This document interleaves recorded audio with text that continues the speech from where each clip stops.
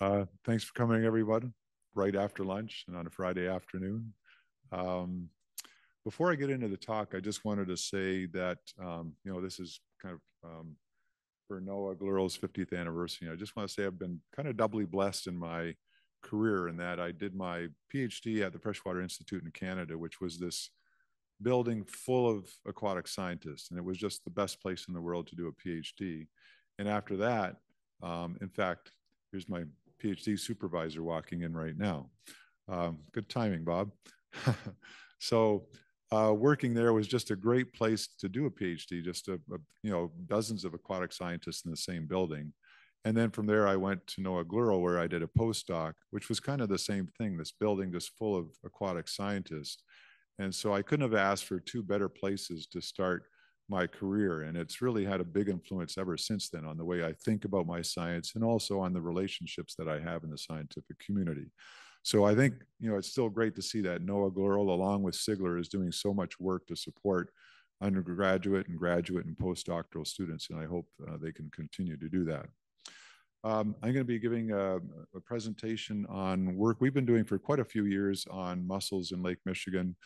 This is going to be specifically about some work that one of my undergrad or my graduate students was doing, looking at phosphorus cycling by deep mussels. Back in the early 2000s, one of my previous grad students did some work looking at phosphorus recycling by mussels and came up with numbers like this. And she was measuring both excretion, which is dissolved phosphorus release, but also egestion, which is basically biodeposits, and looking at the phosphorus in biodeposits. And what she saw, and what you can see here, is that biodeposits make up a significant portion, up to 50%, of the phosphorus that's released by mussels. So they're eating this stuff, and about almost half of what they're eating is coming out as biodeposits. And yet there wasn't much information on what happens to those biodeposits. So Rayanne, the more recent graduate student, she's decided to follow up on that and look at recycling of these biodeposits. So you can see on the left, she started with experiments getting deep water quaggas and then doing experiments on the ship immediately after collecting the quaggas, incubating them at in situ temperature to look at excretion of dissolved phosphorus, as well as egestion of biodeposits. So in the center photograph there, you can see the mesh that she put them in and incubating them and then measuring the biodeposit production over 2-hour incubations along with the dissolved phosphorus release.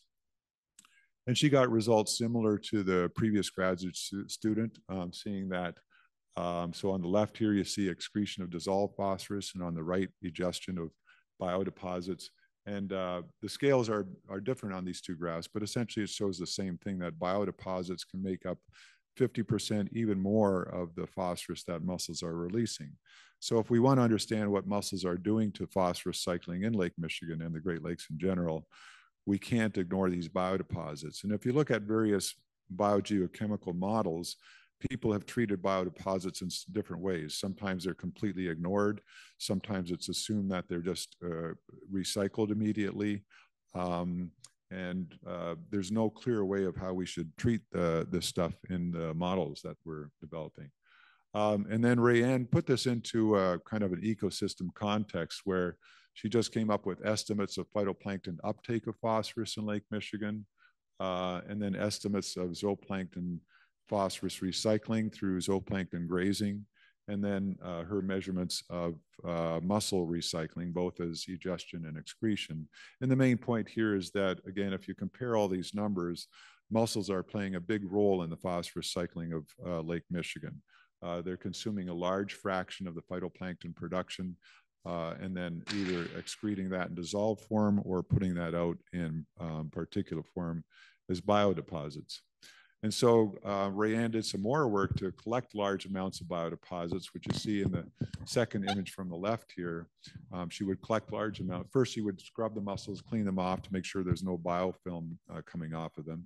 She'd get the biodeposits and then concentrate them in a separatory funnel, and then she could measure their mass and do some experiments with them. So she did a bunch of batch experiments where she just wanted to look at how phosphorus was being recycled from these biodeposits. So she had 3 different treatments. On the far left is just putting biodeposits into a chamber and looking at phosphorus, dissolved phosphorus flux over time. And in some initial experiments with that, we found there was no dissolved phosphorus flux. We weren't seeing anything coming out of the biodeposits. So we decided, well, let's also do some where we add dissolved phosphorus to the chambers. So in the middle one there, you see biodeposits plus 1 micromole per liter of dissolved phosphorus. And then a control on the right, which was just filtered lake water with phosphorus added to it.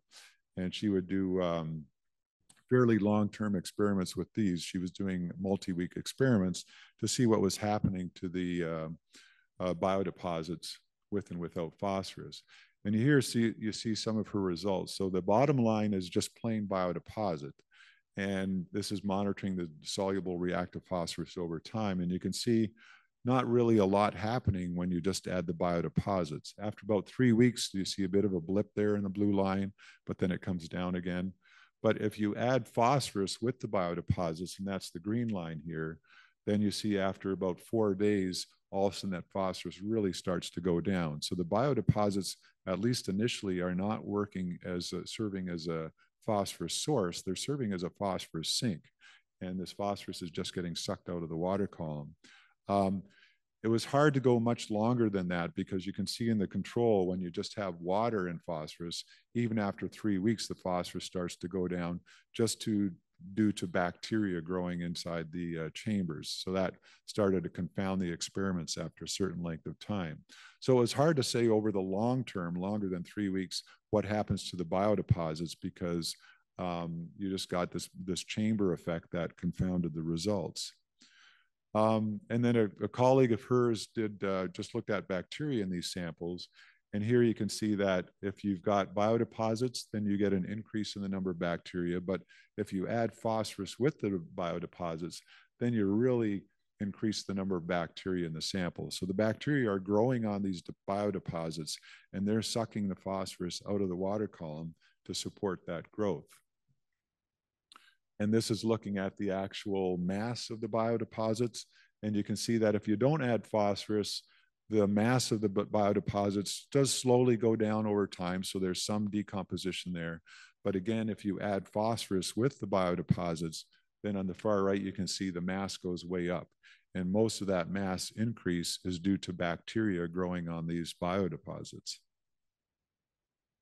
So we want to look a little further in the lake to see what was happening right on the bottom of the lake and what mussel excretion of both dissolved and particulate phosphorus was doing. So Rayanne put down these series of dialysis tubing chambers to try to get measurements of profiles of dissolved phosphorus on the bottom of the lake. So you can see here this tubing that's been segmented. It's dialysis tubing, so it's semi-permeable. And if you leave it down there for a few days, it equilibrates with the water chemistry around the tubing. This is the system on the bottom of the lake. It's mounted on a larger frame that we had a particle image velocimetry system on, which I'm not showing here, but this just shows the tubing at the bottom of the lake where it sat for 3 days and then it was pulled back up, and then you extract the water from the various compartments and analyze the phosphorus in there. And this is some of the data that she got. So a couple of interesting points here is that you see the concentration of dissolved phosphorus getting up to about 7 micrograms per liter. Ambient Lake Michigan is usually 0.5 micrograms per liter or lower. And it's impressive that these mussels are having an effect on the dissolved phosphorus concentration up to 50 centimeters off the bottom of the lake. So they're excreting a lot of dissolved phosphorus, creating this boundary layer that's enriched in phosphorus on the bottom of the lake. But it's also kind of interesting if you look at the bottom 2 points that at least in this profile, it really dropped between those 2 points, which may be due to this biodeposit, again, sucking phosphorus out of the water column as the bacteria are growing on that biodeposit. So the question was, well, are these biodeposits breaking down, or are they just sticking around? Are they refractory? What's happening to them? So we developed a fairly simple model, just a reactor model of the lake, just to try to simulate what role the biodeposits might play in the phosphorus cycle. And what we could do with this model is play with different lifetimes or half-lifetimes of the biodeposits on the bottom to see how that would affect the phosphorus cycle in the lake as a whole. And here's some of the parameters for the model. And I just wanted to point out a couple of the parameters here. We built into the model a decay rate or a decay constant for biodeposits to simulate how fast they would degrade over time. And even that decay constant had a decay to it, so that to simulate the biodeposits becoming more and more refractory over time to see how that would affect the phosphorus cycle in the lake. So these are the actual observed concentrations of both total phosphorus and dissolved and particulate phosphorus in the lake. And then we ran the model with different fractions of biodeposits being recycled from 0 all the way up to 1. And what we found with the model is that basically you have to recycle most of those biodeposits to create concentrations in the lake that are similar to what we're observing. So even though we didn't see complete recycling within our 3 weeks experiments, the model suggests that over time, most of those biodeposits must be recycled, or else you would be losing a lot of phosphorus from the water column in the lake. So then you might ask, well, if most of the biodeposits are being recycled, does it really matter what's happening to biodeposits? Eventually, it's all recycled anyways. And so we also used the model to look at the effect of the half-life of the biodeposit. So a half-life of 0 is just the biodeposit being recycled immediately versus a long half-life where they're sitting on the bottom for a long time. And these results are a little surprising and a little counterintuitive, but they suggest that there's kind of this sweet spot of biodeposit half-life at about 2 or 3 weeks, where it actually results in a maximum concentration of primarily particulate phosphorus in the water column, which in turn affects the total phosphorus concentration. So it's kind of weird. At a really low half-life or a really long half-life, it results in lower particulate phosphorus concentrations in the water column. But at this intermediate half-life, it actually results in higher concentrations. And interestingly, that higher concentration at a half-life of 3 to 4 weeks is very close to what we actually observe in the lake. We still have to play with this more. This is a very simple model. It's not accounting for stratification or seasonality and so forth, but it's helping us explore the ramifications of biodeposits. Another side thing that we find in the model, which I think Mark has seen in his models as well, is that if you increase the amount of phytoplankton that are being grazed by the mussels, so this is the daily fraction of the water column that's filtered by mussels, you see not so much a change in the total phosphorus concentration, but a change in the dissolved to the particulate phosphorus ratio. As you get more mussel grazing, you get more dissolved phosphorus because they're putting out a lot of dissolved phosphorus, but the particulate phosphorus is going down mainly because the mussels are just grazing so much of the water column and removing that particulate phosphorus from the water column. So this is all about quagga mussels. Why am I showing a picture of cichlids from Lake Malawi? Well, if you go to Lake Malawi, which is kind of the second half of my career, in the near shore of Lake Malawi, you have this diverse fish assemblage, and there's a lot of fish poop in this area. You can see this particular fish has, he's quite anal retentive, and this was what a lot of fish do in the near shore zone, and they produce a lot of these fish feces. And a number of years ago, even before I started working on quagga mussels, we were asking ourselves, what's the role of this fish feces in the nearshore nutrient cycle? And we did the same thing with them. We got some of them, we incubated them, waiting to see how much nutrients were coming off of this fish manure. And we didn't see that. We saw that they were sucking nutrients out of the water column. So doing a very similar thing to what the quagga mussel biodeposits are doing.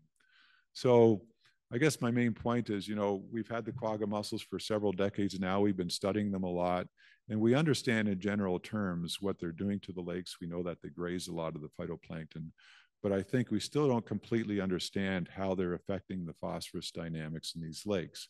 And as we're seeing here, biodeposits seem to play an important role in that. So whether you're looking at quagga mussels in Lake Michigan or cichlid fish in Lake Malawi, the main point here is that poop matters. So I'll finish it there. Thank you very much.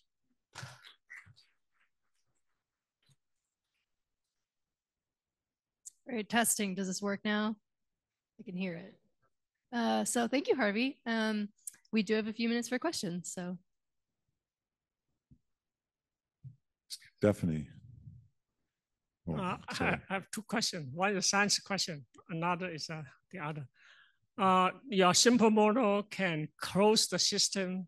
For example, if you run the model for multi-years and the cycling back to the steady state. Yeah, so we do a kind of quality control in the model where we do a mass balance, and no matter how long you run it, the mass in the model is exactly equal to so the only input is the external loading to the lake, which it accounts for. And no matter how long you run it, there's a mass balance there. Okay, thank you. The second is the grayling fish edible because of the heavy metal. Is what edible? Are the grayling fish edible? Yeah, I think they are. Certainly this wouldn't affect them. The only concern there is, there are contaminants in some of the larger fish that you have to be aware of.